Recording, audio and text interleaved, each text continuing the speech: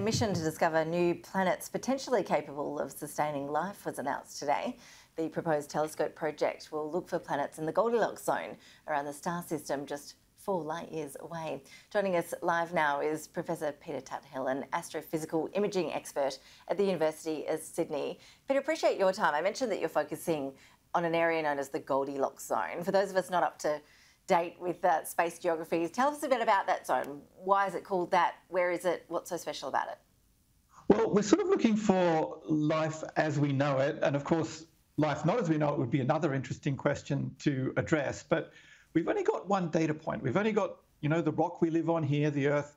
That's the only biosphere we know of, the only little island in the universe where we know there's life. Maybe there could be life in the solar system, maybe Mars, Venus, but we know it's here. That's the only place we've got. So when we go to look out in the cosmos, our first instinct as scientists is to try and look for the most analogous, the most similar conditions that we find here.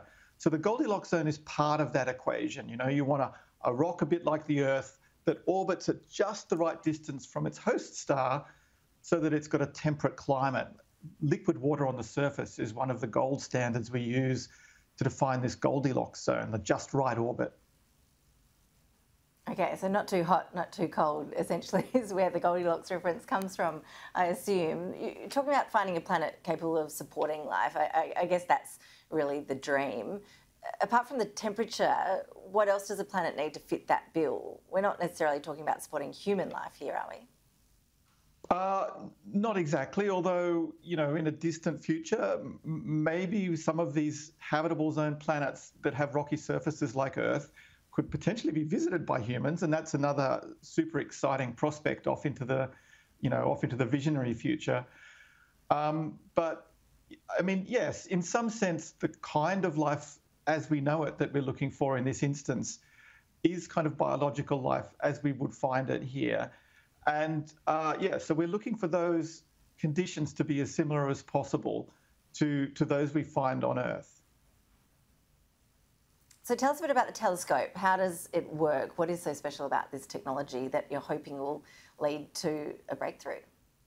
Well, astronomers, maybe if you've been paying attention to the astronomy news, you'll find announcements of new planets are fairly common these days. We keep seeing them in the news every other week. There's another planet being found.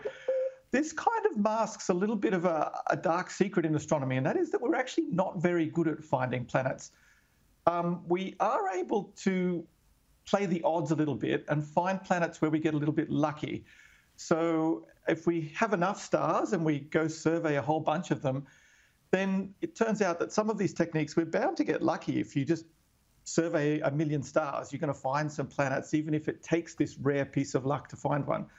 But that equation doesn't work when you want to find a planet around the very nearest star to the Earth. So if you're asking a question about Alpha Centauri, and that's a really special star to me. I love Alpha Centauri. It's the closest star system to Earth. If you want to find a planet there, you can't rely on luck. You need an actual survey mission that can exhaustively answer the question, is there a planet there or not? And that's the special secret sauce we're trying to develop with this TOLIMAN mission. It's able to detect any planet that's in those habitable zone orbits, right down to planets as low mass as the Earth. It'd be easy to find big gas giants like Jupiter, but we want the rocky ones where we hope that there's a solid surface where life could have evolved the way we know it. Peter, clearly you've considered more than most this big question of whether life can be sustained outside of Earth. What is your expert view? You talked about this perhaps coming a reality one day down the track. How far off do you think we're talking? Well, I mean, there's a number of questions you just wrapped up there. One of the questions is whether there's life out there in the cosmos. And I'm a kind of a firm believer there must be. It's such a vast place. The galaxy, as I study it, in 10 to the 11, 10 to the 12 stars, the vast, unthinkably large numbers of stars. And each star could have a number of planets. So if you want to play the odds on that one, and I just said before, I'm not the guy to play the odds, but if you do want to play the odds, then the chances that some of those must host life, I think, are overwhelming. On the other hand, things get more and more difficult if you ask about how advanced that life might be, whether there could be intelligent life. And the scales of distance we're talking about, and astronomers are used to understanding these scales, but in everyday life, you might say, well, the nearest star is 4 light years away. It doesn't sound very far. But at the speeds of our fastest modern space probes, that's like a 100,000-year journey. It's a very, very long way. That's the nearest one. So, there are pros and cons here. I think the universe is a fascinating place, and the likelihood there are interesting things out there is very, very high. But our ability to get to those places will really require these vast leaps in technology before we can span those interstellar voids and, one day to dream of becoming a galactic species, getting out into the galaxy.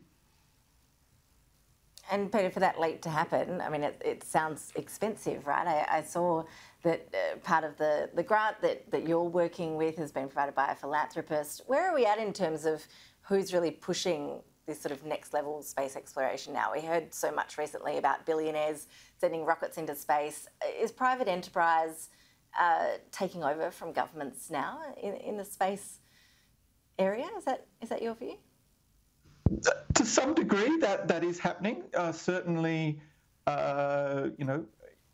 SpaceX and some of those kind of launch providers are now building really visionary technologies that are, things that they're doing, things NASA can't do in some sense. So they've got really heavy launch capabilities.